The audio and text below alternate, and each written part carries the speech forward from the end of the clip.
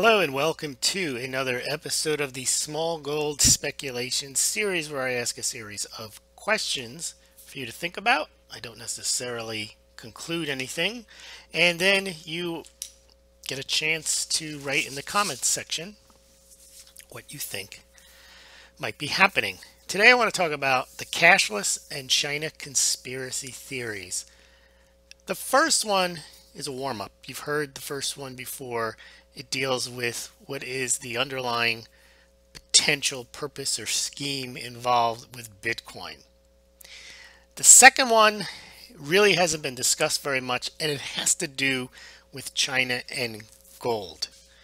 And let's take a look now at today's questions. So is Bitcoin a gateway to a cashless society? Well, obviously Bitcoin is a cashless currency, and some have suggested, and this is something I suggested also way back in 2013, that it's possible that this was greasing the skids for a cashless society. Get people used to using Bitcoin and it's cashless, and then you can usher in a government issued cashless.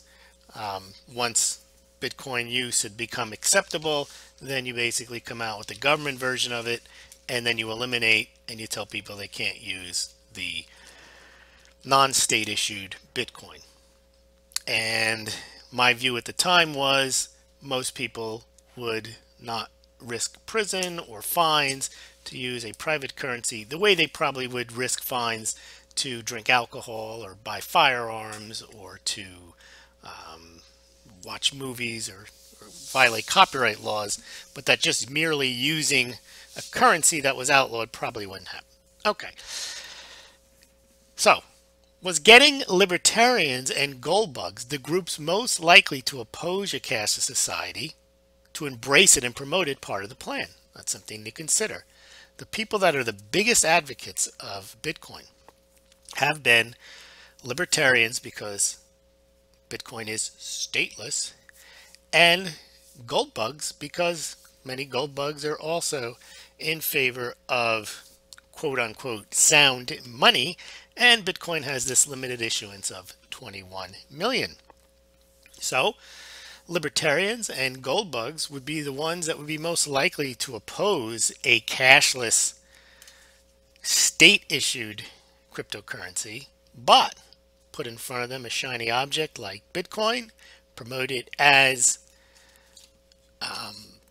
stateless, promote it as limited in issuances, and now you have your sound money concept that attracts gold bugs. You have libertarians that are attracted to the concept of stateless, and now they're going to promote Bitcoin rather than oppose it, because if they don't oppose it, no one else is going to oppose it. Everyone else will look at it as convenient when governments issue a state issued digital currency. Next question.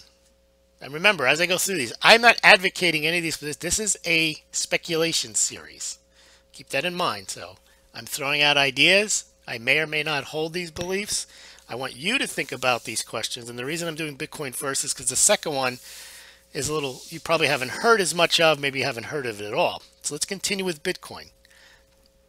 Does Bitcoin promotion accomplish moving capital from gold and silver and dilute the sound money message and divide sound money advocates? It's kind of a leading question, but we have seen many gold and silver proponents move over and start promoting Bitcoin. Has capital moved away from gold and silver on the retail sales side? I would say, based on what I see from the US Mint sales, definitely.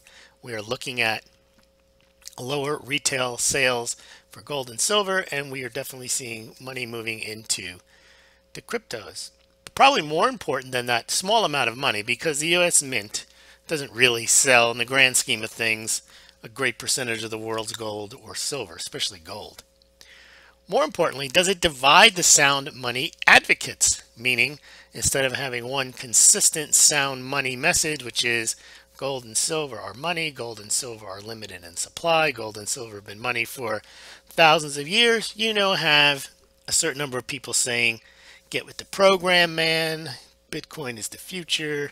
Bitcoin is digital gold, and so on. Next question. Was Jamie Dimon's attack on Bitcoin meant to encourage an impassioned defense of Bitcoin? Now, if you think about it, Jamie Dimon is the poster boy for people that are libertarian, people that are free-minded, people that are gold bugs, silver bugs. They hate Jamie Dimon. They think Jamie Dimon is the worst. Jamie Dimon runs JP Morgan. Other than Goldman Sachs, nothing is worse to libertarians, gold bugs, silver bugs than JP Morgan and Jamie Dimon. Well, if you want to go with the theory that you want libertarians and gold bugs to promote the cashless society via their promotion of Bitcoin, who better than to trot out than Jamie Dimon to say Bitcoin is a fraud? Well, that's going to lead to, and we've already seen it, every website, whether it's a crypto site or even a gold site, has trashed Jamie Dimon for trashing Bitcoin, pointing out the obvious, ha ha ha, you're calling it a fraud, Bitcoin, but what is JP Morgan? JP Morgan is paid $40 billion in fines related to things like fraud. Well, if that's part of the plan, if you go with the theory that you're trying to get gold bugs libertarians to promote Bitcoin, what better way than to get Jamie Dimon out there trashing Bitcoin? What are people going to do? They're going to turn around and say, I'm even more convinced that I need to have Bitcoin, because if Jamie Dimon's against it, then I am for it.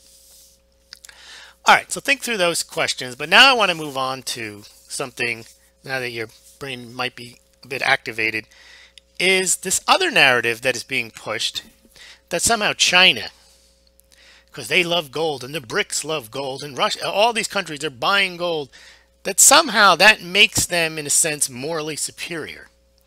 Now, they don't use those terms, but the praise that's heaped upon China, they know where the game is at. They're playing 4D chess. They're given this status as if somehow, because they like gold, they are this wonderful, wonderful country, and they're going to crash the dollar. They're going to de-dollarize. They've convinced the gold bugs that the dollar is the enemy. There's dollar collapse. There's all these things out there that basically trash, as if somehow if you live in the West, the dollar going away and being replaced by a group of countries like Iran, Venezuela, and China is good for you because you happen to have gold and they like gold too. After all, Venezuela repatriated their gold and trotted it through the streets. Now, interestingly enough, gold bugs and libertarians are supposed to be totally opposed to totalitarian governments like Venezuela because they see what it leads to. China, communism, is the most opposite to a libertarian or free money, sound money type of thinking. Now, if you think about China, so what? China buys gold. They are a communist, centrally planned country that uses massive amounts of debt stimulus in their country. And that seems to be lost on libertarians and gold bugs when they hear that China is acquiring gold. They seem to be blindsided and they seem to be cheering on China, forgetting what China actually is. Ignoring that China has executed 1,000 people over the last year, ignoring that the censorship on the internet is far worse in China than it is at Google or in the United States. So the question is, does this promotion of China constantly, China is going to back the yuan with gold, and that makes them wonderful because they're going to crash the dollar and the petrodollar is dead. The question is, as if that's good, that China will run the financial system because somehow gold is involved, that means that it's good and it's sound money. So does this promotion of China as a buyer of gold endear them to sound money advocates who find the dollar-based system problematic? And what I'm seeing is people are cheering on China on the assumption that China wakes up in the morning and thinks about one thing: buying gold and crashing the dollar. Next question. Are gold bugs being played? Because if you look at the two of them, they've managed to perhaps, let's say this is the case, convince and take people that are libertarians and gold bugs and move them away from gold and into Bitcoin, and also to move them away from their supposedly deep-seated hatred of communist and socialist countries and actually have them cheer on the recent Venezuelan announcement. Oh, Venezuela, they're not going to take dollars anymore. Game over.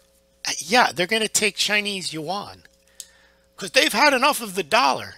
But I thought libertarians had had enough of seeing pictures of people starving in Venezuela and waiting online because there is for food because there is no free market. So it seems to me, now I'll give you my opinion, that for the answers to the two questions, I'm going to give you my answers now. The cashless and China conspiracy. As to cashless, I am not convinced that Bitcoin is a plan to go cashless. I think Bitcoin is a private invention. However, I do believe that it is running parallel to government plans to go cashless. And I think the government can use the adoption of Bitcoin as a way of getting people used to cashless. And then if they wish to issue their own, they have the experiment of Bitcoin. But I don't necessarily believe they invented Bitcoin for this purpose. I believe technology has come along. Yes, I believe that the government probably had their own versions of cashless. But I think that the proliferation of all of the altcoins and so on, I don't think the government has anything to do with that. I think that, and if they did, that the genie got out of the bottle and it became Frankenstein because they're clearly not in control of the crypto and the ICOs. There was just too much of that going on. As to the promotion of China as a buyer of gold, masking communist China's centrally planned debt-driven ways, I believe absolutely. I believe you see in the alternative financial media people just cheering. These are gold bugs cheering that Venezuela is not going to use the dollar. The dollar has become the enemy and China has become the hero. And that to me is more astounding than people accepting Bitcoin, because the arguments that Bitcoin is stateless and is limited in value, I can see how that might have appeal to somebody who is liberty-minded or even a gold bug. Not saying that they have to agree that Bitcoin is digital gold, but when I see liberty-minded people and gold bugs cheering on Venezuela, Iran, China, totalitarian countries in different ways, either theocracy or ideology, then I think gold bugs are being played. When they cheer on Chinese-backed yuan story, first of all, when stories are fake, they cheer them on anyway because they want them so ardently to be true. So in other words, they want China to be so immersed in gold and to crush the dollar. Then I think, yes, perhaps gold bugs are being played. Let me have your thoughts.